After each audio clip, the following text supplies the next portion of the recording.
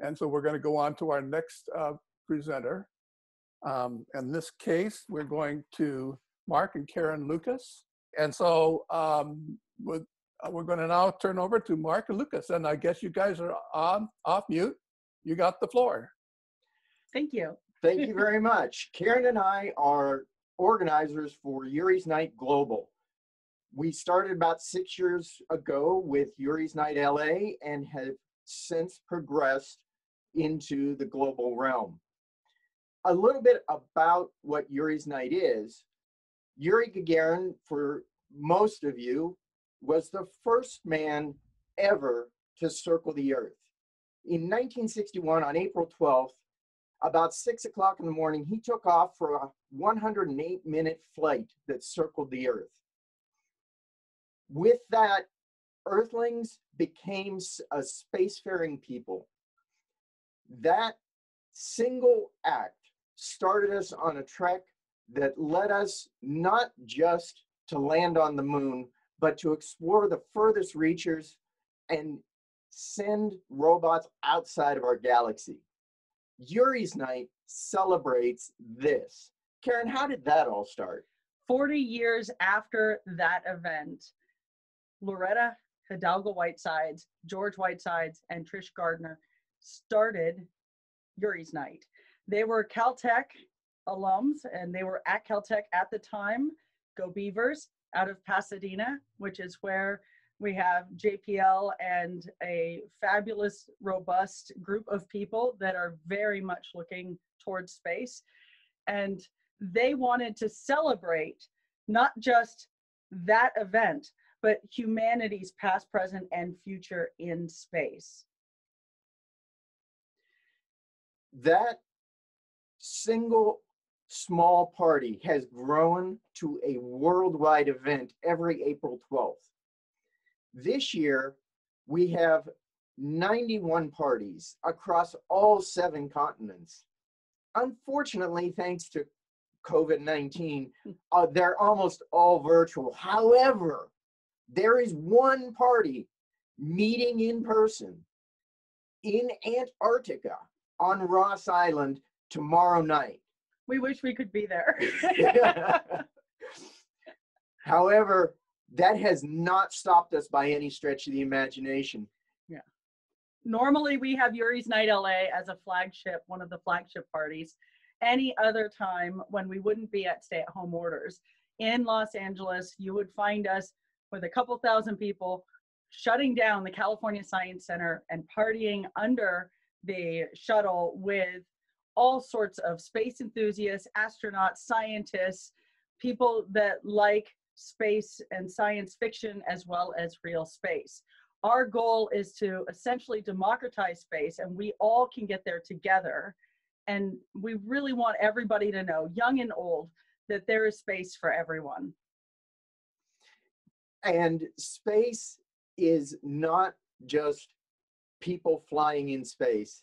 It's the people with the vision. Yuri's Night LA and Yuri's Night Washington, D.C. and Yuri's Night Moscow, all these places, you'll see people who are both engineers and space enthusiasts. It's one of the few places you'll see a stormtrooper shaking hands with a Klingon.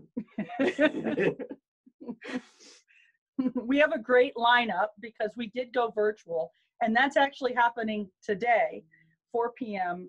Pacific Standard Time, where our flagship experience, our celebration, is going virtual. So we encourage everybody listening and any of your friends and family to jump on. The commute is super cool because it's in your bunny slippers at home or your Klingon suit. And we even have a costume party that you can check out if you'd like, if you are so inclined. And you can enjoy the wonderful lineup that we have here for Yuri's Night Global going virtual. And where do we find Global Virtual? It's really easy to find. It's at webcast.yurisnight.net. We'll put that in the chat shortly. It's webcast.yurisnight.net. You can get the link to the YouTube feed. You can see the entire lineup. But who are some of the people we're going to see, Karen? Well, I'm very excited. We have a killer lineup. It is current NASA astronaut Jessica Meir, and she has a greeting for us from space. She's currently living and working aboard the International Space Station. Canadian astronaut and YouTube sensation Chris Hadfield will be joining us to talk about music, art, and something near and dear to all our hearts right now, long-term duration isolation. Retired NASA astronaut and art ambassador Nicole Stott will join us and talk about the beauty of our planet and how it has inspired her art. And two more people who understand long-term isolation. Retired NASA astronaut Scott Kelly is going to be discussing this with Grateful Dead founding member Bob Weir. The first South Korean astronaut, Soo-yeon Yi, will talk about her experience in space and how she has adapted to life afterwards. Katie Coleman is going to share her recorded flute duet with Jethro Tull's Ian Anderson, which was done at the 50th anniversary when Katie was on the International Space Station. We also have Rod Roddenberry, the son of Star Trek creator Gene Roddenberry, and he'll talk about projects of the Roddenberry Foundation. He's also the executive director of Star Trek Picard and Star Trek Discovery. So bring your Trekkie questions. Kelvin Manning, assistant director for NASA's Kennedy Space Center, will talk about NASA's astronauts launching aboard commercial rockets to the International Space Station. This next person is near and dear to my heart because we have 4 generations of Girl Scouts in our family. Sylvia Acevedo will share her story of going from being a poor girl to working as a rocket scientist for JPL and then becoming CEO of Girl Scouts of the United States of America.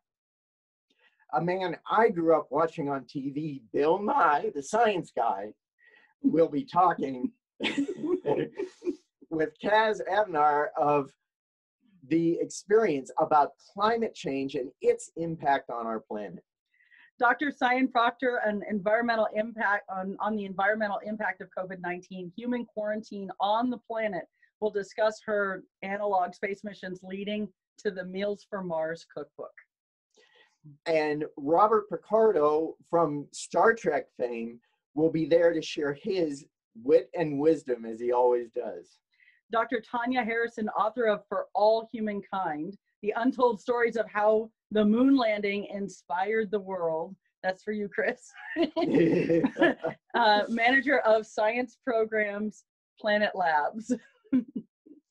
And lastly, our Spirit of Yuri's Night Award winner, Nick Rhodes from Duran Duran, will be there accepting the award virtually.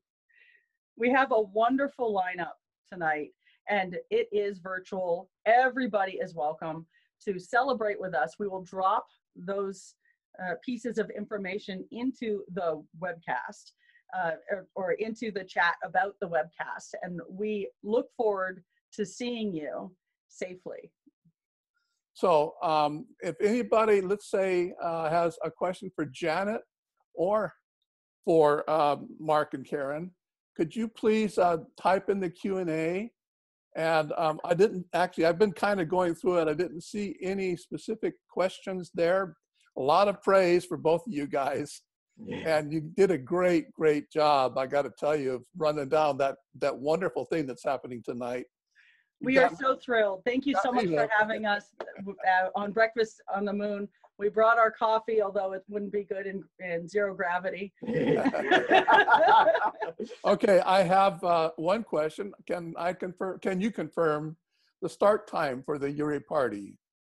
It starts at 7 o'clock Pacific time. 7 p.m. Pacific time. Is that correct?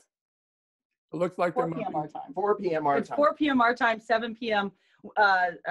Florida time, because we have Yuri's Night Space Coast and DC. Oh, I see. So they're saying 7 p.m. because Eastern Standard Time is 7 p.m. We will be good to go here in Southern California and on the West Coast at 4 p.m. Okay. There we go. Yeah. Good to have that.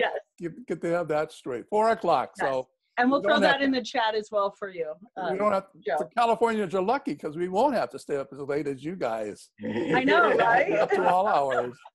Absolutely. So I don't actually, Janet, I didn't see any questions for you, but if any panelists had anything. Kevin, thank you so much. I see in the chat, Kevin's like, "Oh, I love your sweatshirt. I rightfully stole this from my husband because